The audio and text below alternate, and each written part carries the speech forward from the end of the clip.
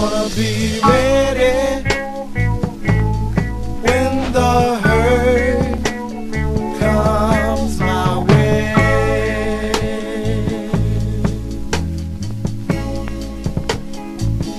I wanna be ready when the hurt comes my way.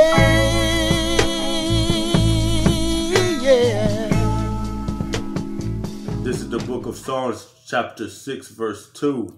Have mercy upon me, O Yahawah, for I am weak. O Yahawah, heal me, for my bones are vexed. All right. First and foremost, we want to give all praises, honor, and glory to YAHAWAH, BAHASHAM, YAHAWASHI, BAHASHAM, QADASH, BARAK, BARAK to the elect and the 1/3 of the children of Israel. Double honors to the teachers and the head apostles of the great millstone who grew well. Peace and salutations to the Akim who are pushing out this work with truth and sincerity. Also, Barak to the Aquathim who are listening as well. This is Providence in Babylon, Tampa Bay, Florida. My name is Brother Danielle, and by my side, Brother Dane. All right, and he'll be my reader tonight. And the class is called Take Not That Holy Spirit From Me. Okay, you know, we're coming into some serious times where, you know, like the evil vibration of America, or Babylon the Great. All right, Job 9:24, the earth is given to the hand of the wicked. You know what I'm saying?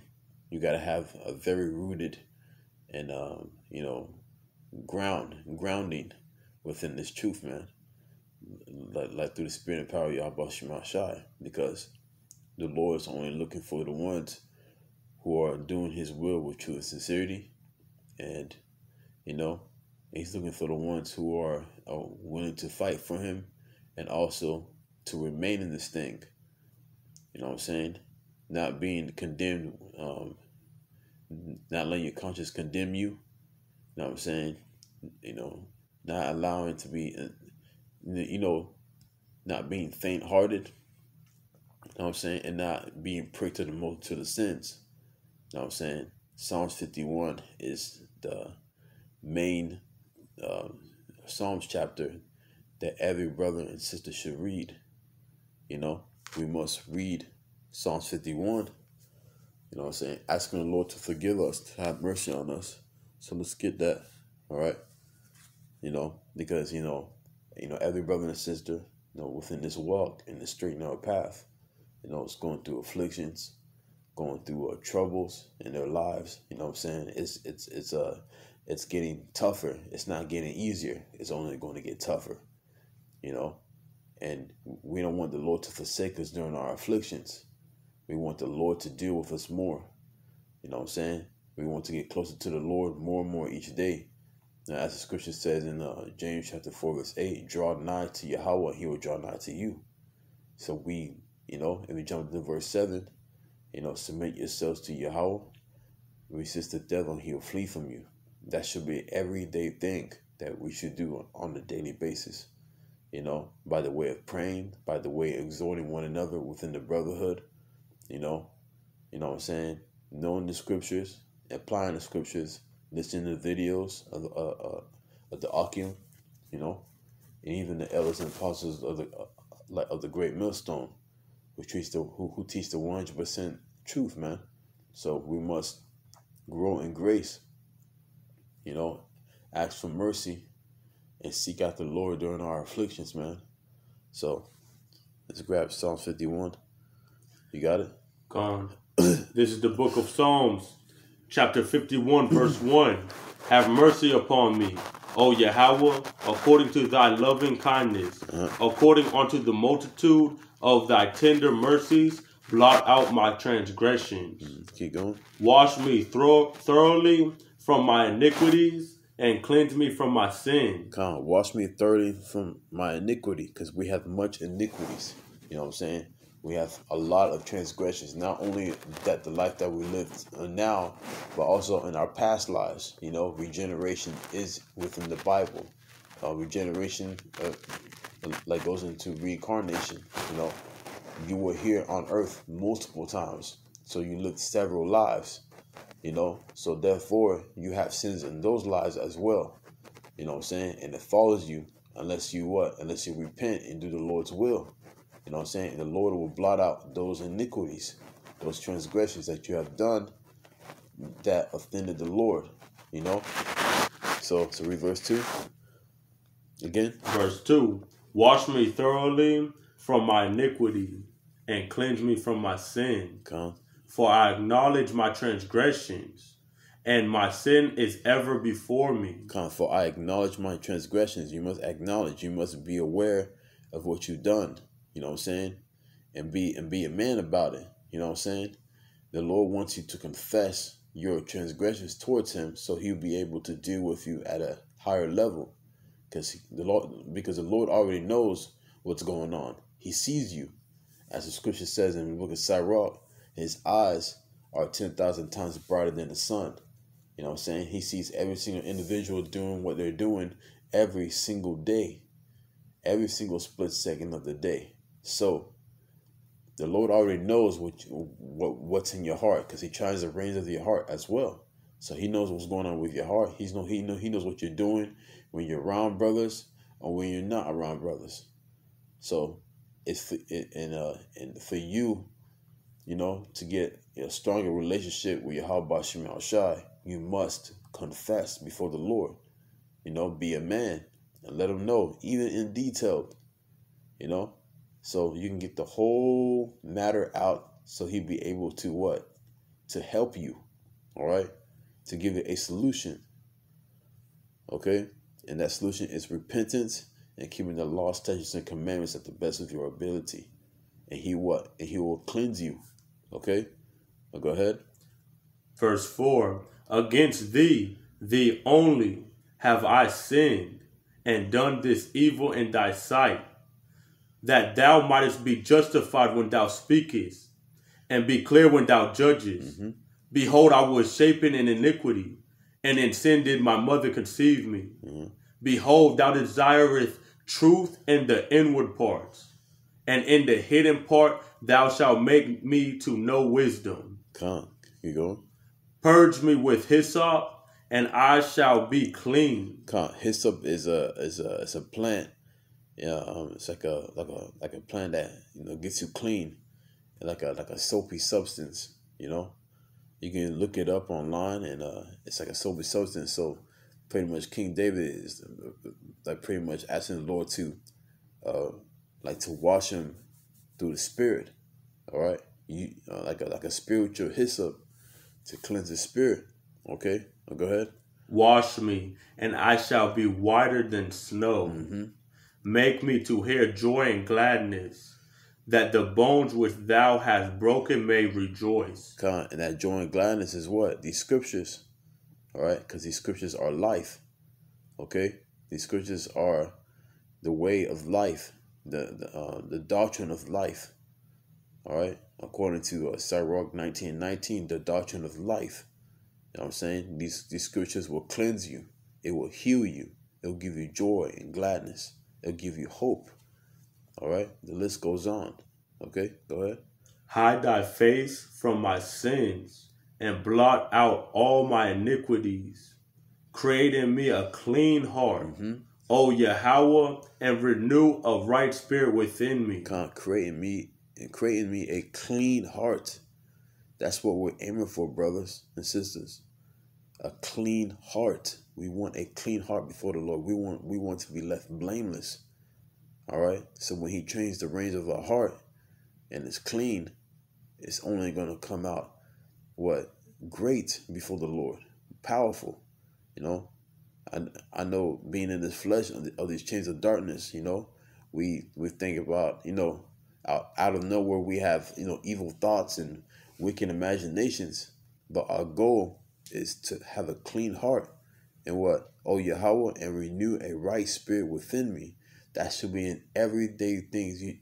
That should be everything, everyday thing that you should ask before the Lord every single day. A clean heart and a right spirit. You need a clean heart and a right spirit in these last days. You need it bad. We all need it bad. All right? Go ahead.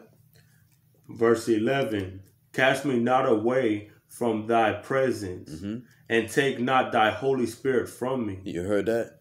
Cast me not away from thy presence. Because if you don't have YAHAWASHI, man, if you don't have the Lord within your presence, the holy angels, that is scary, man. King David knew the deal. All right? He didn't want to lose the presence of the Lord. And he said, and take not the Holy Spirit from me. That's scary. You know what I'm saying? Imagine living in the world, you know, which a lot of people are living in the world without the RAWCHAA QADASH, which is scary. Because if you don't have the RAWCHAA QADASH, you don't know what's going on. You're sleeping, okay? You don't want to sleep in these last days. You want to be circumspect, awake, aware, measuring the times diligently within itself, being in the scriptures, and to be on fire for the Lord, you know?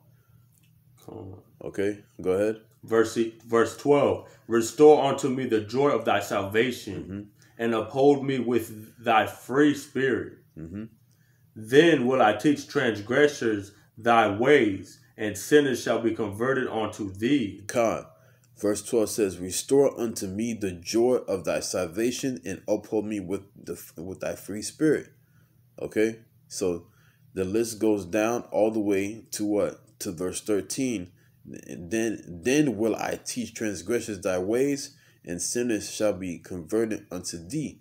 So when you do all these things that King David is asking for, then you can teach transgressors thy ways. Then now when you get yourself clean, once you get yourself right within your subconscious and in the spirit, then you can start teaching others how to do it. But if you're not right, then you can't teach unless you get yourself right first. Okay? You know what I'm saying? You like like an analogy, man. You got to get the water out of your boat first before you get water on somebody else's boat. Unless what? You and that person is going to drown. You don't want you and that person to drown. You got to save yourself first, then go save that other person. Okay? I'll go ahead, King. Verse 14. Deliver me from blood guiltiness, O Yahawah, thou power of my salvation, and my tongue shall sing aloud of thy righteousness. Come, let's get blood. Ashley, yeah, let's get blood guiltiness from the blue letter. Let's find out what that is. Okay. Was that verse 14? Yes, come. All right, so Psalms. Chapter 51, verse 14. All right, Psalms 51:14. For water, King. I on the board. So going to the interlinear. We're not gonna click on the sound because it will ruin the recording. So blood guiltiness.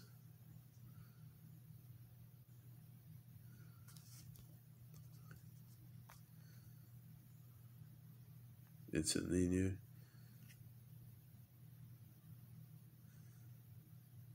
There you go. So it's Strong's 1817 Dom. So blood of wine. Okay. Pretty much it says blood as that which when shed caused death, of man or an animal. By analogy, the juice of the grape, figuratively, especially in plural, bloodshed. So yeah, Khan. Yeah, bloodshed. Because you know, it says, "Deliver me from blood guiltiness, O Yahawah, thou God of my salvation, and my tongue shall sing aloud of thy righteousness." So yeah, Khan, like blood guiltiness of a man, pretty much. You know, the blood guiltiness that he did when he went to Bathsheba, his best friend's wife, and pretty much, you know, lust came in and he took out his best friend. So that's why Psalms 51, you know, he was pleading to the Lord, asking for forgiveness for what he done to his best friend, and taking his best friend's wife and killing his best friend in the front lines of the war, just so he can get his wife, man. So the Lord, you know, King David was asking for forgiveness because, you know, we're not perfect in this flesh, man. So Psalms 51, when he was, you know, pleading and begging the Lord not to take away the Holy Spirit, and, you know what I'm saying? Because we're all guilty. We all fall short of the glory. You know what I'm saying? So everyone should always go to Psalms 51. Okay? You know, but remember, King David was a man after the Lord's heart. You know what I'm saying? He was a powerful man. And the Lord really loved King David. Okay? Verse 15, go ahead. O YAHAWASHI, YAHAWASHI, open thou my lips, and my mouth shall show forth thy praise. For thou desirest not sacrifice, else would I give it. Thou delightest not in burnt offerings. God, so, you know, it says it, like, so it says, for thou desirest not sacrifice, else would I give it. Okay? Thou delightest not in burnt offering. So the Lord don't care about that. But this is what the Lord really cares about. Okay? Go ahead. Verse 17. The sacrifices of Yahweh are a broken spirit, a broken and a concrete heart. Contrite heart. Salakia. O Yahweh, thou wilt not despise. Con. So the Lord really like the perfect sacrifice is a broken spirit, a broken and contrite heart. All right, and I have a perfect precept that goes along with that. Okay. Okay. So I believe it's Psalms 38:13, I believe. No, 38 and contrite. No, Psalms 34. Call the one. Psalms 34 and 18. Psalms chapter 34 verse 18. Yahweh is nigh unto them that are of a broken heart, and saveth such as be of a contrite spirit. All right. Yahweh is nigh unto them that are of a broken heart, and saveth such as be of a contrite spirit. So he's closer to you when you're in a broken heart, and he will save you when you are in a contrite spirit. And let's look at the word contrite. So Psalms 34 and 18 of the Blue Letter Bible. Okay. You know, like I said, I'm not going to click on the recording because click on the word because it's going to ruin the recording. So Psalms 34 and 18. The Blue Letter Bible is a very powerful tool, which was recommended by the elders and apostles of the Great Millstone. Okay? Very powerful tool, and it will help you grow within your studying. Study to show thyself approved unto Yahweh, rightly dividing the word of truth. Okay?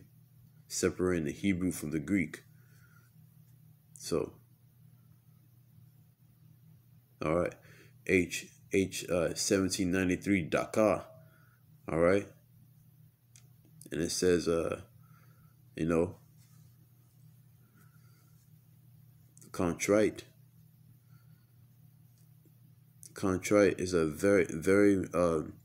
very much crushed, broken, very small, hence as a substance, very small dust. So pretty much that contrite spirit is when you're broken down into matter, when you're broke down, when you feel disintegrated within the spirit.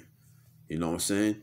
The Lord is closer to you when you are broken in the spirit, when you have a broken heart. You know what I'm saying?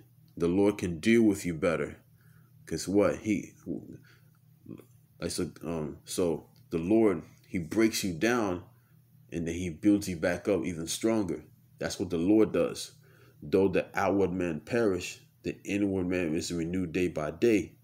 All right? What? Through what? Through afflictions. All right? So during our afflictions, we must seek after the Lord. Because what? Hosea 5:15. Hosea 5:15 says, I will go and return to my place, which is, Yahweh speaking, till they acknowledge their offense and seek my face. In their affliction, they will seek me early. All right. So during our afflictions, we're going to seek after the Lord. What does the scripture says in Isaiah 55:6? Seek ye the Lord while he may be found. Call ye upon him while he is near. All right. Begging and pleading the Lord for mercy. Begging and pleading the Lord not to take away the Holy Spirit from you. All right. You must be in that type of energy every single day. Begging the Lord to not take the Holy Spirit from you. Asking the Lord to help you grow in this grace period. And also doing these lessons. Feeding the flock. Exhorting one another within the brotherhood. Not forsaking the assembly. The list goes on, man. Okay. You can grab the Psalms. Psalms 25. Come on.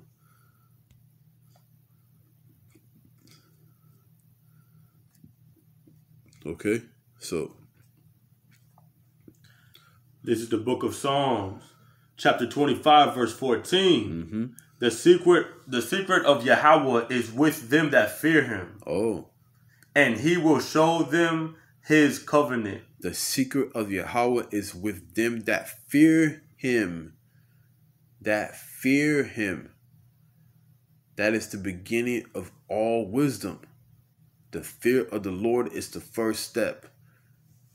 There is no other step. The first step is what? Is to fear the Lord. It says the secret of Yahawah is with them that fear him, and he will show them his covenant. The promise. Okay? The promise, man. And the Lord is mainly dealing with Israel, but not just Israel, the remnant of Israel, the elect 1/3 of the children of Israel. Okay? He's dealing with them right now because only they will understand the promise. They will understand the prophecies. They will understand all things of the mysteries of the kingdom. Okay? Go ahead. Verse 15. My eyes are ever towards Yahawah, for he shall pluck my feet out of the net. My eyes are ever toward YAHAWASHI, because our main focus, and your main focus should be YAHAWASHI, your first love. All right? Your first love is the Heavenly Father and the Son. That is your first love of your life. Okay? Nobody else. Okay? That is your first love. That should be your main focus. And it says, for he shall pluck my feet out of the net, out of the snares of this captivity. There's so many snares, there's so many stumbling blocks that we want to be delivered out of. Go ahead. Verse 16. Turn thee unto me and have mercy upon me. For I am desolate and afflicted. Come on. Go ahead. Verse 17, the trouble of my heart are enlarged. Oh, bring thou me out of my distresses. Come, and that's what we want. We want the Lord to deliver us because at times our heart is troubled. You know what I'm saying? Like here and there you catch a little anxiety. Here and there you catch a little affliction, or you catch more affliction than usual. And said, oh, bring thou me out of my distresses. We want to be delivered out of our afflictions and our distresses. We want to be delivered from being in a always sorrowful spirit. We want to be delivered out of those things. We want that joy. We want that mercy from the Lord. As the scripture says, ye that fear the Lord, hope for good. I want to grab that real quick, and then we're going to hop back to Psalms 25, So, ye that hope, ye that fear the Lord, hope for good. Okay, it said, Sirach chapter 2 verse 9, ye that fear the Lord, hope for good, and for everlasting joy and mercy. That's what we want. And what is that everlasting joy and mercy? the kingdom. All right, and we can receive that some of that joy and some of that mercy now before the kingdom, you know, because the Lord is a great balance. He's great at what he does. He's great at blessings. He's great at everything, and he's terrible of I kill and I make alive, I wound and I heal. He does all things. He is the almighty power. You know what I'm saying? But he's a loving God as well. He's a loving power as well. He will bless you if you do his will. Okay? If you do his will and you are pleasing to his sight, he will bless you more than you even can imagine. Okay? Because he loves you. He loves you so much, man. Whoever listening to this, he loves you. Remember that. He loves you so much. He just wants you to get right. That's it. All right, verse 8, Psalms 25 and 18. Verse 18, look upon my affliction and my pain, and forgive all my sins. Look upon my affliction and my pain, and forgive all my sins. The Lord knows what you're going through. He knows what kind of pain you're going through. He knows what kind of heartbreaks you've been going through. He knows when your past is trying to haunt you. You know what I'm saying? You know what I'm saying? You know, you want the Lord to forgive you for everything that you've done while you were in the world, before you knew about the truth, and the way you offended him, even within the truth. You want the Lord to forgive you. And if you want the Lord to forgive you, you got to forgive those who trespass against you. You got to forgive those who had an ought against, you know, an ought against. Forgive every single person that trespass against you, and the Lord will forgive you. Okay? That is the main thing. If you have mercy on of others, he will definitely have mercy on you. You know? Look upon my affliction and my pain. And every brother and sister is going through some sort of pain. You know, whether body affliction, you know, spiritual attacks, you know what I'm saying? You know, being haunted in the past. You know, list goes on, man. You know, every brother and sister is going through it. But we all, at the end of the day, we all want the Lord to forgive us for our sins and to have mercy on us. Okay? So, we're going to grab the last precept of the Psalms 119. Come Gone. If you got any precept to add, let me know. on. Gone. So grab Psalms 119, verse 9. And stop at verse 11. This is the book of Psalms, chapter 119, verse 9. Beth, wherewithal shall a young man cleanse his way? By taking heed hereto according to thy word. By taking heed thereto according to thy word. So wherewithal shall a young man cleanse his way? By taking heed thereto according to thy word. This word alone will cleanse you, like we said earlier. Okay? It will cleanse you. It will put a right spirit within you. It will create a clean heart. It will do all these things for you if you believe it. If you believe these scriptures. All right? And you apply these scriptures. Okay? Verse 10. With my whole heart have I sought thee. Oh, let me not wander from thy commandments. Thy word have I hid in my heart, that I might not sin against thee. Read that again. Thy word have I hid in my heart, that I might not sin against thee. One more time. Thy word have I hid in my heart, that I might not sin against thee. You see, if you hide the words within your heart, within your la'ah, your subconscious, that I might not sin against thee. All right? Keeping the law, statutes, and commandments at the best of your ability. Keeping all the Lord's sayings. All right? Hide it within your heart. Thy word have I hid in my heart, that I might not sin against thee. The whole goal is to offend the Lord less. Okay? Offend the Lord less.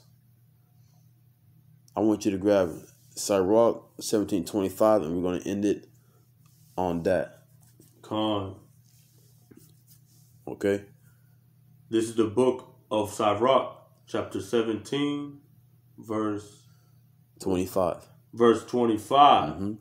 Return unto YAHAWASHI and forsake thy sins. Mm-hmm. Make thy prayer before his face and offend less. And what? And offend less. And offend less. Return unto the Lord. All right?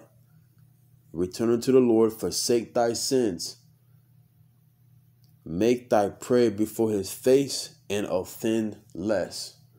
You see a step process. Step 1, return to the Lord. Step 2, forsake thy sins. Step 3, make thy prayer before his face. Step 4, offend less. That should be an every single day thing. Okay? And that's going to help you grow in grace. All right? I hope this class was edifying to the elect. Kahala. Yahawah, BAHASHAM, Yahawashi, BAHASHAM, QADASH. If this was edifying to you, it's edifying to the elect. Till next time, we say Shalom. Shalom.